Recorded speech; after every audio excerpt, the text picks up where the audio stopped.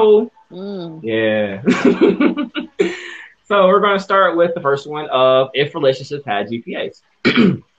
So just to ask you, throw you out there, how often would you say that you actually evaluate your relationship? Now, this is a great question, and I actually evaluate my. We don't do GPAs, but I bring it.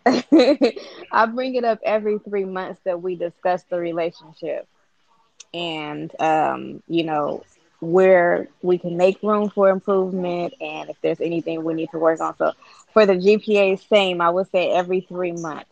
You got to stay on your toes, stay on top of it.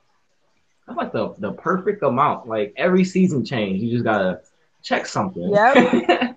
Yep. Okay, let's sit down. Let's talk about this, okay? See, and a lot of people do. A lot of people don't do that. They just try to kind of go with the flow.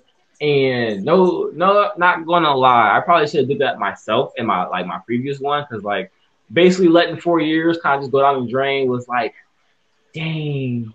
But I'm not too much upset because look, I mean, we could have evaluated a little better, but sometimes when things aren't going good, you just kind of avoid the situation.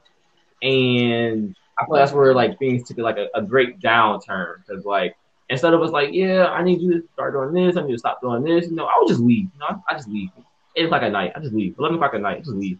Walk away. Yeah. Because like sometimes it's like it's not worth the headache.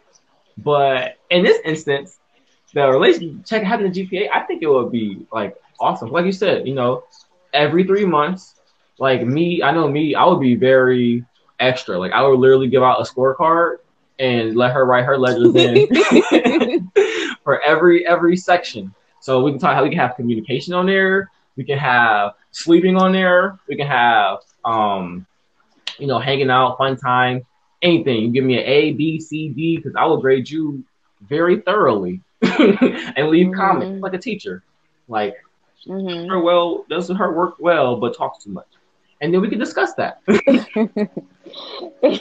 I think so. I think and I think we learn from our past experiences. At least you should be.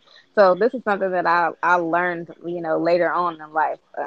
So, but I definitely do, and I don't give I wouldn't do like a scorecard. But I would like write the notes down.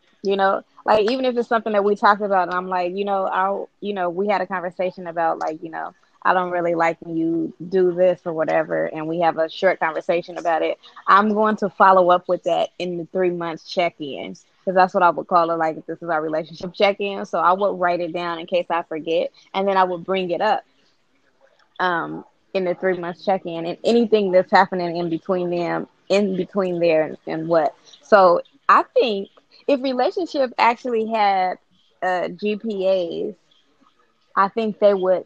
I think they would last longer. I think they would be more successful because the more you are aware of what you're doing, the better you can be of yourself. So I'm a weight loss coach, right? Mm-hmm. And one of the things that we recommend is that the client weigh their self every day.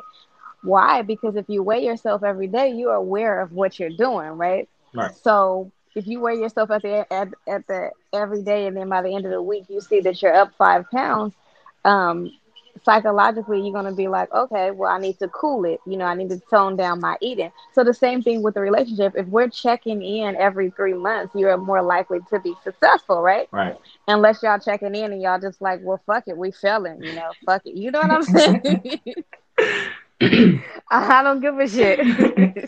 And I definitely, I definitely get that because yeah, I mean with the updates, it's kind of like you're having the person accountable because there's literally a Hmm. sheet saying like this is what you do right and this is what you do wrong and this is what we need to work at and that's where that gray area is. So it's like it's two questions that just made me think about as you were talking. So for one, I would say starting with the question. So what do you do in your instance if you got all of this stuff written out and you're like, okay, you need to change this, do that, but then the next 3 months come about and nothing has changed. Where do you go from there? We're gonna talk about this again. I'm gonna ask him, why the fuck are you not? doing why we talked about this, so like why are you not doing what you're supposed to be doing? Why are you not working towards this? Because it takes two to tango, right? It takes two to make a relationship work. Right. So we're gonna have to have a conversation about this again, and if I feel like his reasoning is valid, we can go another 3 months.